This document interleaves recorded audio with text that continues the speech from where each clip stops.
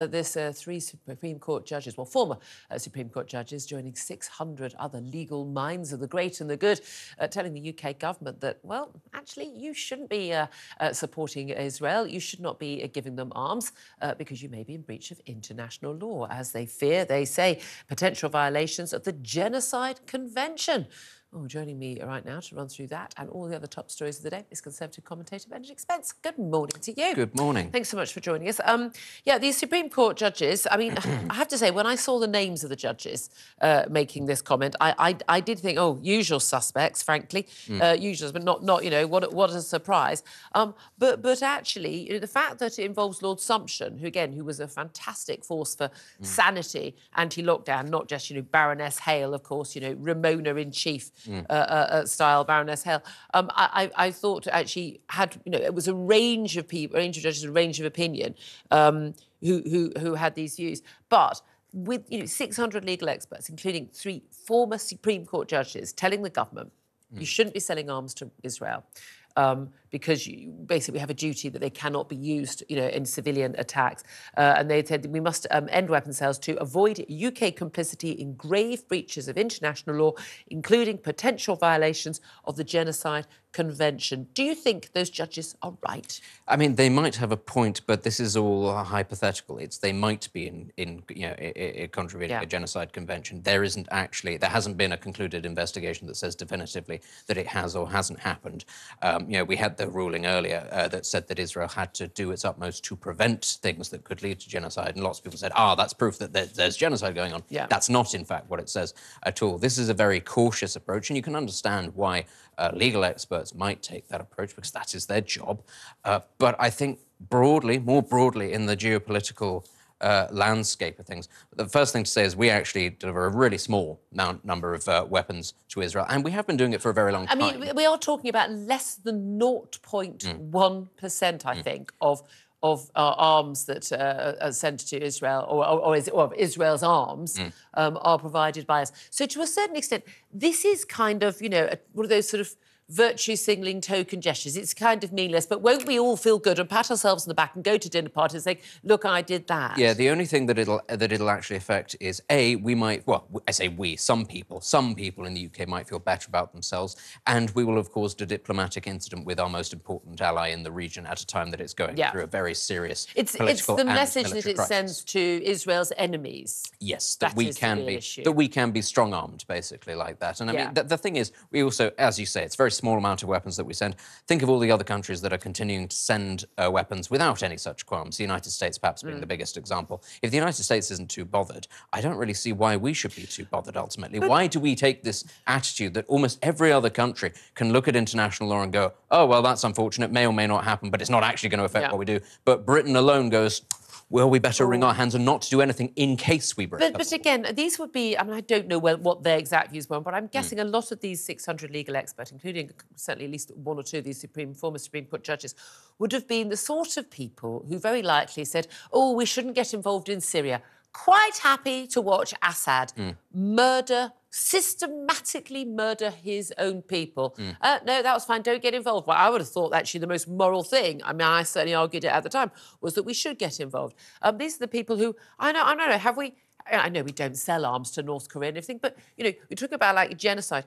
You know, the North Korean leader, Kim Jong-un, you know, systematically starves his people and keeps them at subsistence level, where people, you know, it's the only country where people are getting shorter because of the malnutrition. But no, I just don't see any big, you know, big important letters to the government on that.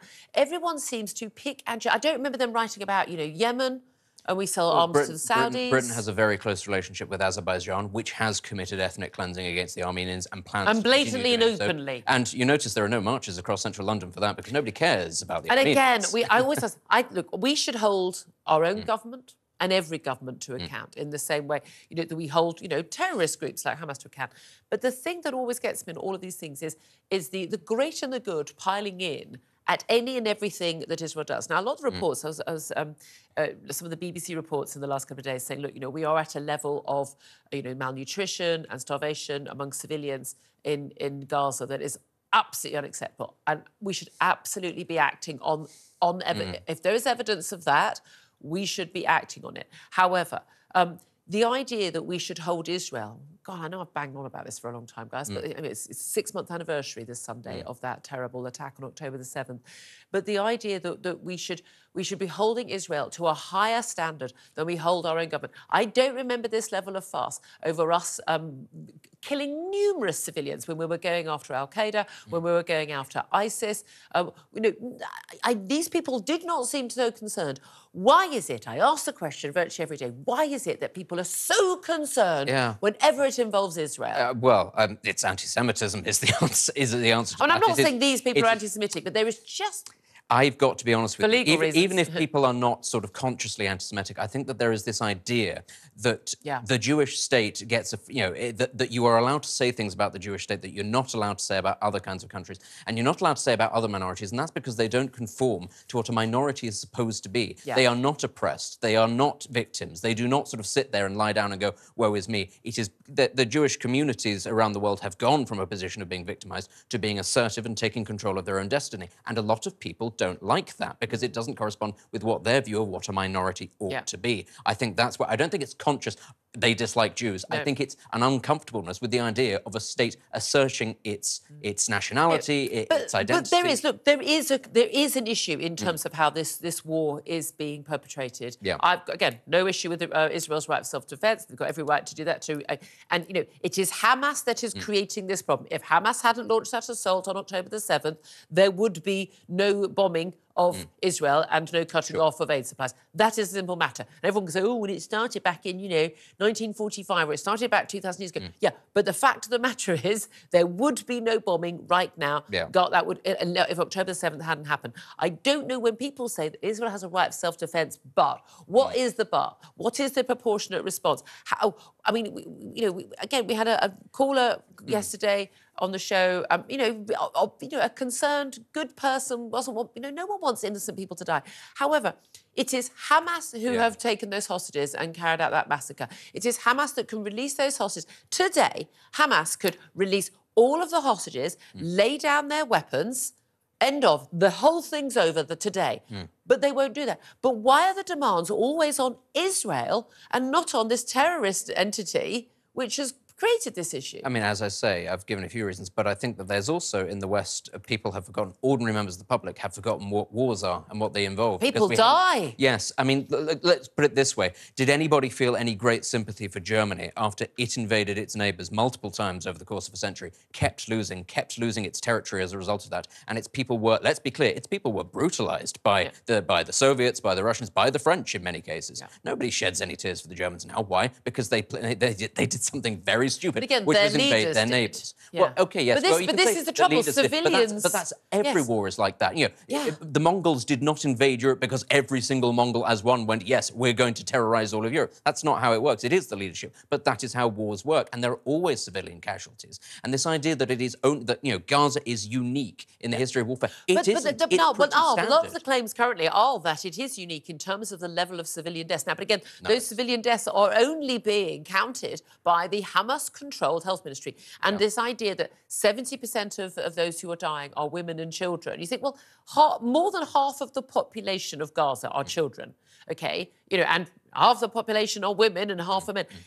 Those statistics are not unusual or weird or, to my mind, particularly troubling. I mean, other than I don't want anybody to die. I don't want an innocent man to die. No. I don't know why we care more about women than men. Yeah. I really don't think that our lives are worth more than men. But it is, it is the case that, that people dying...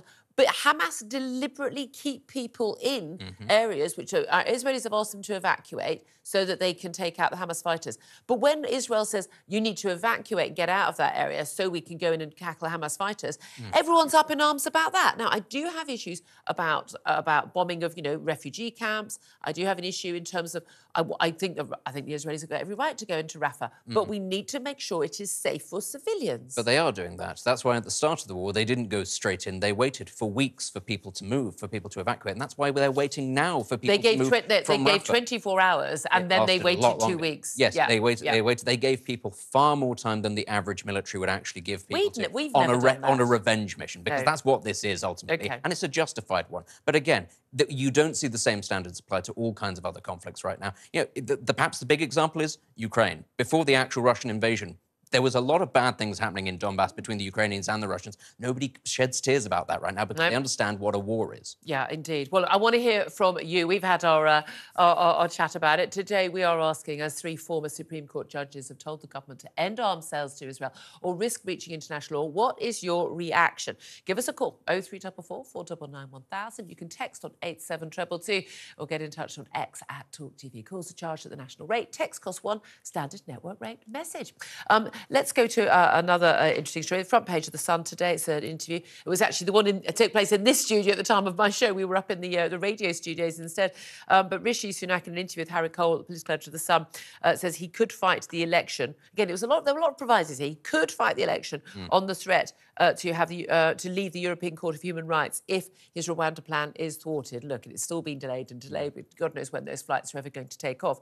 If they do, I don't think there'll be a deterrent, even if they do. However, he's basically said that, he could actually fight the election. Not that he would say we are leaving the European Court, that they will leave the European Court. Do you believe that threat? Do you think that's something he's willing to do? No, because he won't be Prime Minister to see it through. So he knows he can offer anything. When Priti Patel first floated the idea of Rwanda as a deterrent, people back then, and this was what, 2019, 2020, people back then were saying, no, this would contravene the ECHR, you can't do it. The government has known for a very long time that there will be legal blocks to this, and they are waiting till the very last minute to say, oh, well, if this doesn't happen, we're going to have to do this. It is pure electioneering by a government that knows it's not going to be in power to actually see these things through. Well, we have been betrayed. We've been waiting for years for them to do something. They knew the whole time it wasn't going to work, and right at the end they're going, well, you've got to vote for us because otherwise it's not going to happen. People aren't buying it. To a certain extent, there's an argument of sort of, you don't want it to actually happen beforehand because then you can still claim it as something you're going to do. But I mean, the intro on the front page is, Britain will quit the European Court if that is what it takes to stop small boats. Rishi Sunak promised Sun readers last night. For the first time in his premiership, the PM threatened to end the UK's 71-year tie to the European Convention of Human Rights. I believe that border security, he said, and controlling illegal migration is more important than our membership of any foreign court. The reality is, though, A, unlikely to win the election. We'll come on to that in a moment. But B, the fact that actually, in terms of the coalition that the Conservative Party is, and all political parties are coalitions to a certain extent, many on the they were told the moderate left of the party. I mean, I don't think that, but I think a lot of their views are extreme, actually. Men can become women and things like that. Pretty bloody extremist view, in my view. It's not certainly with the view of the moderate Middle England view. That they would be horrified by that. I don't think, even if the Tories got elected on that pledge, they'd ever do it. I don't think they would either. I think it's a very difficult thing to sell, actually, leaving the ECHR, because everybody loves it tomorrow. Well, I would as well, but the problem is... As if we never had human rights until we had the European Court. No one had human rights here. I'm in favour of us leaving it. I think it's outdated. I think it could much better be done by a domestic court. It's too open to interpretation by individuals. But, it is fundamentally sort of at odds with the British legal system. However, I also don't trust this government to actually bring us something better. That's part of my real concern. And it's the same with the Labour Party as well. Let's say that the Tories tried to leave in a hurry and then it was left to the Labour Party to come up with something better. I don't trust either of the political parties to actually come up with something sane and feasible. Because, I'll tell you why, because fundamentally, you can see this from the legal visas that have been offered, 745,000 in 2022 is the latest figures, and it will have gone down slightly for 2023. But that's legal visas that have been given. It's not people having to come on channel migrant boats, that they don't believe in cutting immigration. Now, there is a demographic issue that is coming up in the next, 50 years, where you're going to have a lot more older people alive and a lot fewer younger people being, babies being born and young people entering the workforce. And we're going to need a stronger workforce. But you know what? Let's pick and choose who we have. And here's an idea. Why don't we make it easier for young people in this country to have as many children as they want, so they can afford to do that with their wages? They can afford the housing for that. Most people I know have had fewer children than they would have liked to have had because they can't afford a home, they can't afford a bigger car, they can't afford nursery fees. So bringing in loads more people, putting more pressure on public services, and then most of these people are net takers, not net contributors when it comes to the tax take, doesn't actually help us with the problem. What we need to do is enable, not encourage, enable young women and young men to have as many children as they want to have. Absolutely. And it must be said, this isn't just a Western thing, as you pointed out. This is almost global. I mean, Japan and China are facing this even more than us. What I was going to say is what's very interesting about how Southeast Asian and East Asian countries are dealing with it is not through importing lots of people. They're embracing automation. They're saying, oh, we're not going to have enough people to work in factories and public transports. That's fine because the technology that we are investing in will actually solve that issue. And that's what I don't understand about Western countries. Our attitude is to import people to work on subsistence more wages. Cheap labour. Yeah, rather than actually embrace the future. You want to know why the next century is China's, and also, to be fair, Japan and Korea. They have very bright futures because they embrace that progress. I disagree with you on Japan, and I still think America is still going to be. There's so many different reasons. Yeah, America is always going to be the. It would take something catastrophic for the Chinese to actually overtake them, but in terms of a region, Europe has been left behind ultimately, and we have to say so has Canada, so has Mexico. The United States will stand alone against Asia for the next century. Absolutely. But nonetheless, that's what they're inheriting. But again, these are the sort of issues that, we need this long-term thinking. We need to, I think we need to have, I love, Reform UK want to have a referendum on net zero. I think we should have a referendum on immigration and discuss the pros and cons and decide who do we want to have. And I would make a strong argument. We could beef our own population up with our own people having children, people who are already here, but also, let's pick and choose people from countries where people share our values, share our culture, and can integrate more quickly. And I'm sorry, I think it's crazy for anyone to think any differently. Let's also talk about what will happen in the next election, because according to the latest YouGov poll, Labour are forecast to win a majority of 154, a landslide over 400 seats at the next general election, basically double the number the Conservatives achieved with Boris Johnson in 2019. We are looking at 1997-style landslide, bearing in mind, of course, Labour are far more ahead in the polls right now than Tony Blair was in 1997. In fact, this is one of those little-known facts. In 1997, the Tories had a bigger vote share in 97 than they did in 92, but still lost because it's the way the seats are distributed. But we are looking at the sort of wipeout that Jeremy Corbyn led Labour to in 2019, Rishi Sunak leading the Tories to. Now, never say never, things can change, but this puts a different slant on what Tory MPs might do in coming months, doesn't it? It does, and I think a lot of this actually is self-fulfilling. The Tory party is lying down on the railroad tracks and going, all right, fine,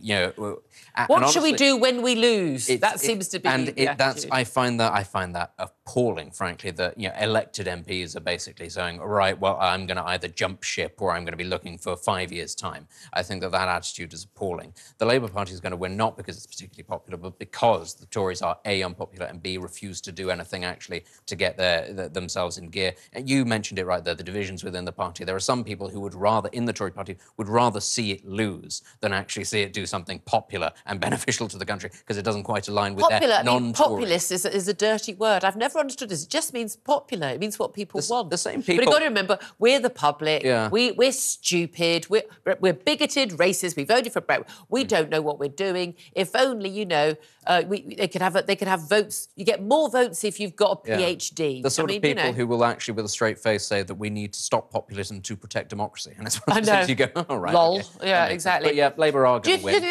Okay, I think most people, even a year ago, I would have said, you know what, I think the Tories could sneak in under the wire and maybe a minority government because the polls are so soft for Labour. It's not oh, my God, I love this Keir Starmer guy. I can't wait for him to be Prime Minister. He's going to change the nation. He ain't going to change the country for the better. No. There's no question at all about that in my mind. I don't even think many people in his shadow cabinet think he's going to do much to change. There's going to be no money. Exactly the same external circumstances exist. We've got the same issues with housing, with energy. But there's nothing that changes other than to get worse because of Labour being obsessed with net zero more, wanting higher immigration and things like that. So things are going to get worse, not better. However, there is still the issue that the polls show a huge number of don't knows and won't says, and the support for the Labour is very tenuous. Would another leader, we've asked this 7 times, but would another leader make a difference? Well, that's why I say it's unforgivable that the Tories are lying down in the face of the oncoming defeat and going, well, it's a fait accompli. There is the potential, if not to win, then certainly to make life very uncomfortable for Labour. And I think, actually, at this moment in time, lots of people have been saying for a long time, oh, you can't get rid of the leader because it's another leadership contest. Actually, he is that unpopular now.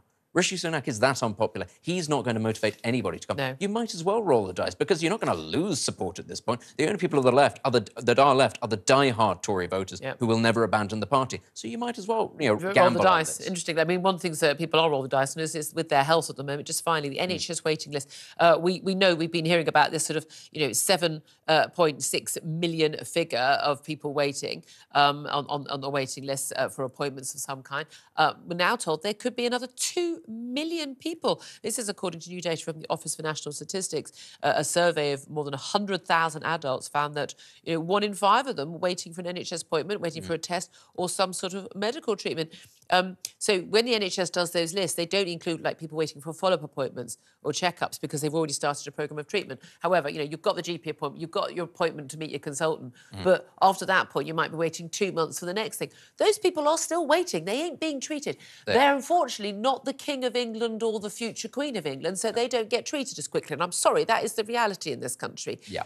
This is terrifying, and this is the sort of thing that governments quite rightly lose elections on. Absolutely. And I mean, look, we've known for a long time, as you said, demographic bomb that's hitting us, an ageing population combined with an expanding population, and we haven't been increasing capacity to meet that. You would think that one of the key things that governments would do would plan for this eventuality. All that this government has done is panic at the last minute and say, OK, more visas for overseas medics. Yeah. And that doesn't actually increase capacity at all, especially when half of your doctors are leaving because they're underpaid and they can go to Australia or Canada. Yeah. Absolutely. Weirdly, because they want to protect the NHS and they go to Australia and Canada where they don't have... Where they're privatised. Yes. Yes.